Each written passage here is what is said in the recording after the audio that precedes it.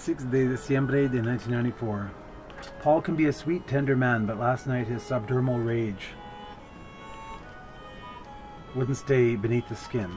As he was leaving the apartment, he made some tacky remark about Mark and I, obviously been listening to James. Not that my affair with Mark has been entirely pristine. Mark and I kissed, clung and groped, and it was deeper than what Paul and I shared. I kissed Mark's leg, then his wrist, explaining that I was mapping out his body. He dropped his pants, ostensibly to show me his birthmark.